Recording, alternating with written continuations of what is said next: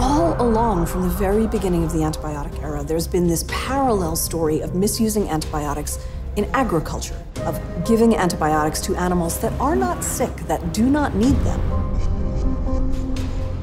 Antimicrobial resistance is a global crisis.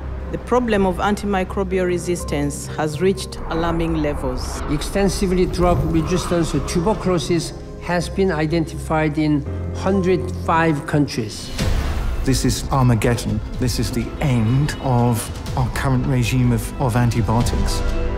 If we don't do something about antimicrobial resistance, in another 35 years, there could be 10 million people a year dying. The policymakers only move when the tsunami is there. And I do worry about that. I lose sleep about it. It's important to not walk away from the battlefield.